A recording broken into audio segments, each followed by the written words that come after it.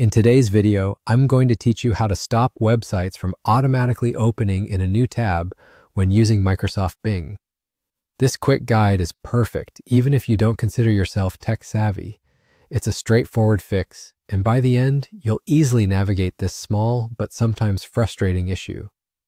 Imagine this. You're surfing the web using Bing and you click on a link hoping that it would load seamlessly in your current tab.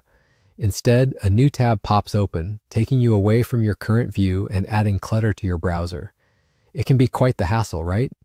Fortunately, there's a simple way to remedy this, and I'm here to walk you through it step by step. First, head back to the main Bing homepage.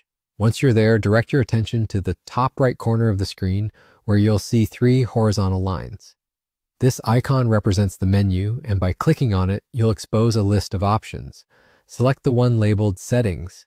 Upon clicking, a drop-down menu will appear, and from there, click on More. This click will lead you to Bing's more expansive settings page, the hub for tweaking how your Bing experience works. Now take a little scroll until you end up on the Search section. Within this category, you'll notice a subsection titled Results. This is where you'll find the settings we need to adjust. In the Results area, you're going to spot 2 specific options. The first one says, Open links from search results in a new tab or window. The second reads, Open links from news results in a new tab or window. The goal here is to ensure both of these options are turned off. So if you find them toggled on, go ahead and switch them to off. Once you've confirmed that both options are turned off, continue scrolling down to the bottom of the settings page. Don't forget this crucial step. Click Save to make sure all your changes are applied.